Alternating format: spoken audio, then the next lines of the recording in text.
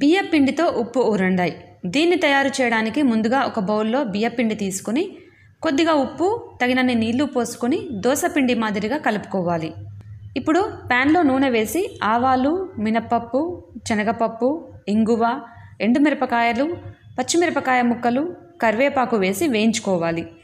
దీంట్లో కలిపి పెట్టుకున్న బియ్యపిండి మిశ్రమాన్ని వేసి చక్కగా మరొకసారి కలుపుకోవాలి. ఈ మిశ్రమం అంతా చల్లారిన తర్వాత చిన్న ఉండలుగా చేసి ఒక ప్లేట్లో పెట్టుకోవాలి. ఇప్పుడు వీటిని ఇడ్లీ స్టీమర్లో పెట్టుకొని చక్కగా స్టీమ్ చేసుకోవాలి. ఇప్పుడు స్టవ్ పై ప్యాన్లో నూనె వేసి పల్లీలు వేసి వేయించుకొని పచ్చిమిరపకాయలు, ఉల్లిపాయలు, వంకాయ ముక్కలు, ఉప్పు, టమాటా ముక్కలు ఇలా అన్నీ వేసి వేయించుకోవాలి.